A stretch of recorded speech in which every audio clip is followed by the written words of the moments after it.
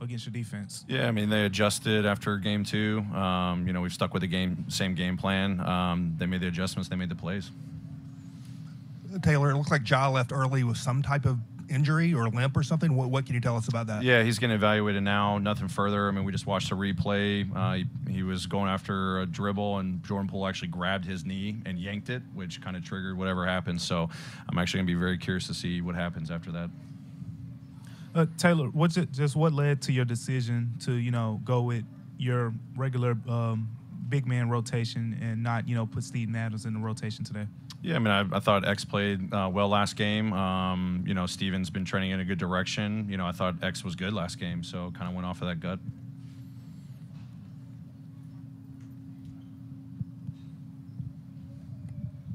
Taylor, defensively,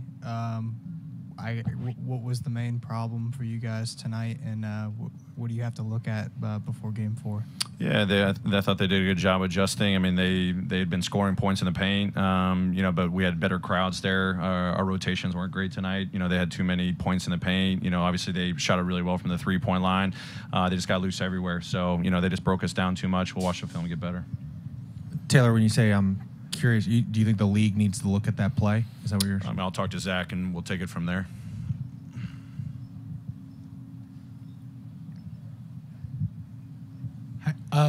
In the first half, you guys were at least, you know, the Warriors were making a bunch of shots, but you guys were getting turnovers and kind of getting out in the run. Second half, not as much. I was curious what you thought you guys did well to at least be able to get those takeaways in the first half. Just play our normal basketball. I mean, I thought they made the adjustments in the second half. They were setting better screens, getting open looks, you know, which didn't allow us to get the turnovers.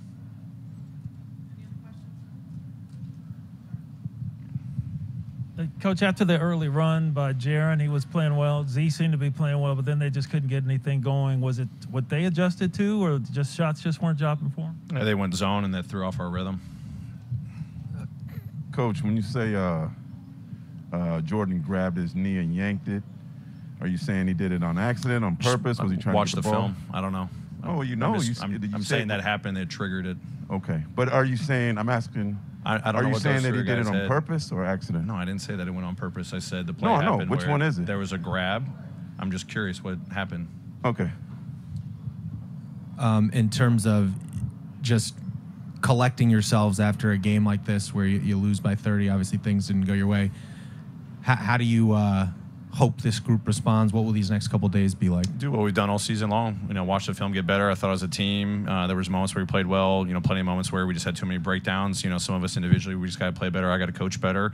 But, you know, take tomorrow as an opportunity to watch the film as we've done all season long and come back and just try to find a way to get better, make the adjustments that we need to make. They made the adjustments after game 2, and it paid off for them.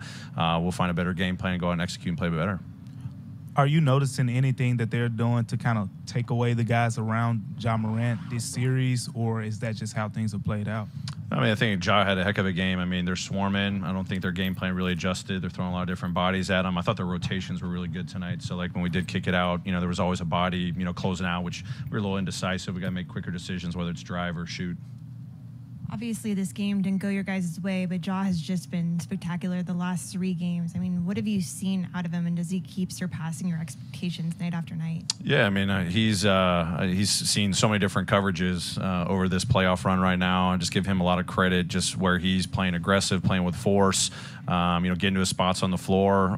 You know, he's got a lot that's on his shoulders right now, and I think he's rising to the occasion. He's playing brilliant basketball right now. It's taking a lot of effort out of all of us, but, you know, I think he's playing great.